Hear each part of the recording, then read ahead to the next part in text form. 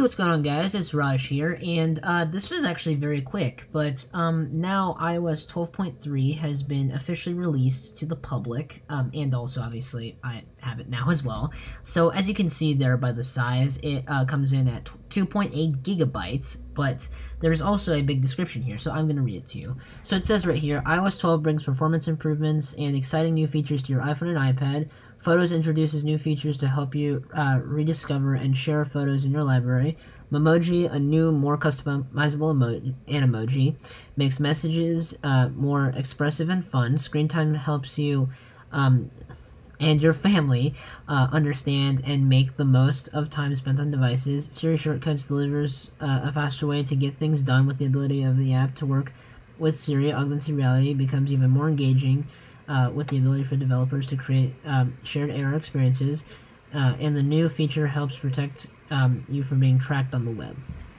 So that is basically what the sort of update notes here are.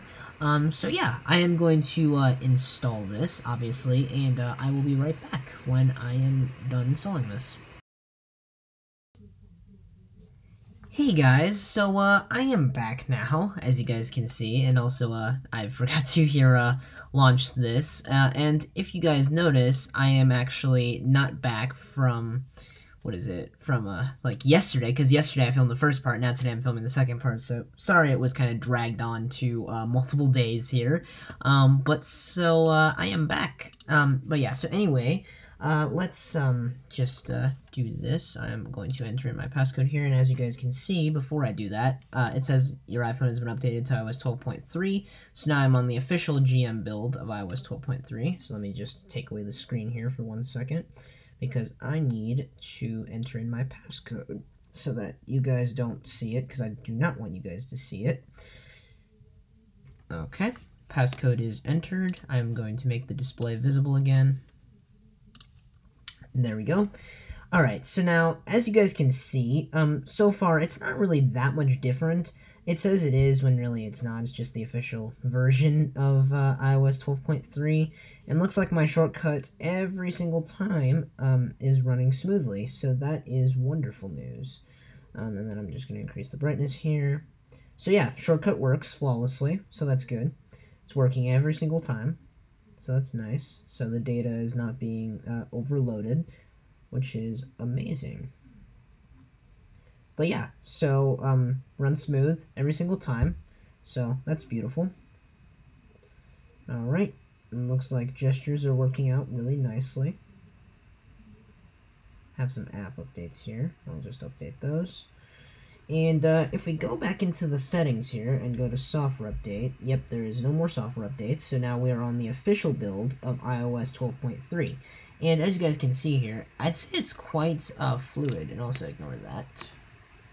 It's just the stupid iTunes thing. But yeah, so gestures are pretty fluid, I would say. Looks pretty good. And then same thing, notification center, good. So yeah, anyways, that is really what sort of is happening with this version of iOS. It's actually pretty good, I would say. It does pretty good. So yeah, anyway, I will see you guys in the next video. And, actually, wait, you know what? I did forget one thing. Battery life from last beta. So from last beta, the battery life, it was pretty decent, actually. But here, I'm going to show you guys some graphs here. Not graphs, but data, at least, on that.